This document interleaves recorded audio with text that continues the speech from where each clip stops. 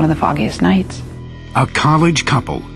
Sabrina and John were adorable together. John wanted to do medicine, like his dad.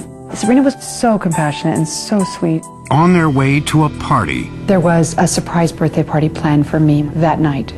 They never showed. And I thought maybe the van went off the road and we have to find them. They were found murdered. John Reagan's had duct tape wrapped around his eyes and his nose and his mouth. Sabrina had a severe cut to her throat.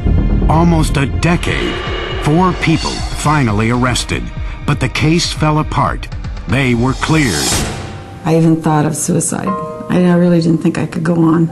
Years, more years. Then a driven reporter got on the cops' case. They said it was 1 in 240 trillion. 25 years. Old evidence, new clues. Sabrina's birthday gift to me might solve her murder.